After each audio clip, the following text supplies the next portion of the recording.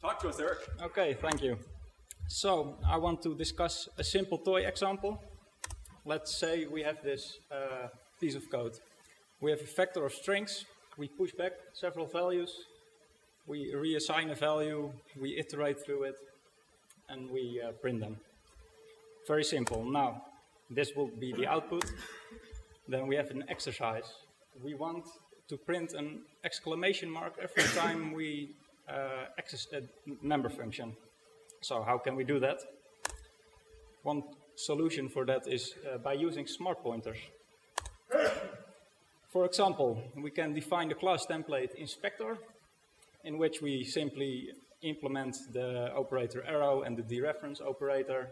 We print the exclamation mark and we forward to the member function. Now, that gives the result. We need to update our code a bit. So this becomes the inspector of the vector. Then we use the arrows. Okay, we dereference it. A couple of asterisks, no problem. And it gives our output.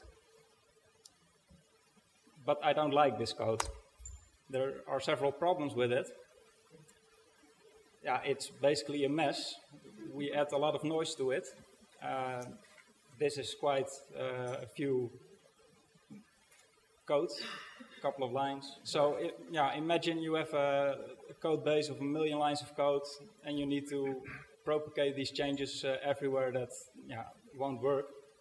And it's totally not generic, because if this type would be a normal vector, then you have value semantics, and suddenly we have pointer semantics. So that's not a solution I would really recommend. So what do we want? We don't want pointer semantics, but reference semantics. So we don't want to operate the arrow operator, but the dot operator, if that would be possible.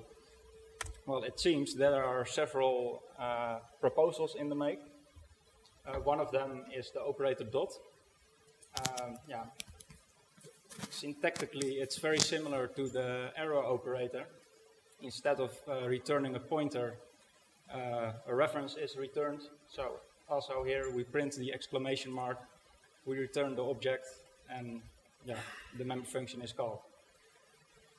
Another proposal is smart references through delegation, which works a little bit different.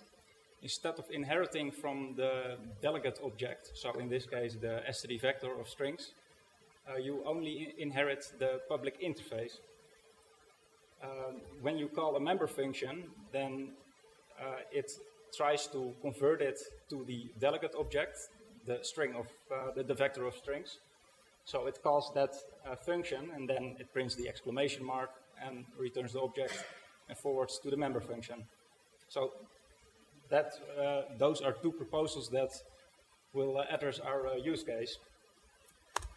But these are proposals.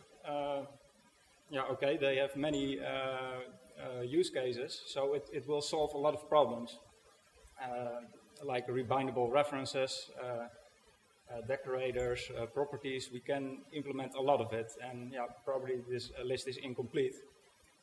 And I expect a lot of people will have other use cases for it. So you can let your creativity go. But when will it be available? And the question is, will it ever become available? We will now get meta classes, not in CppCon 20, maybe not even 23, we don't know. And then it might not even be necessary, this feature. So what should we do? Should we wait for it?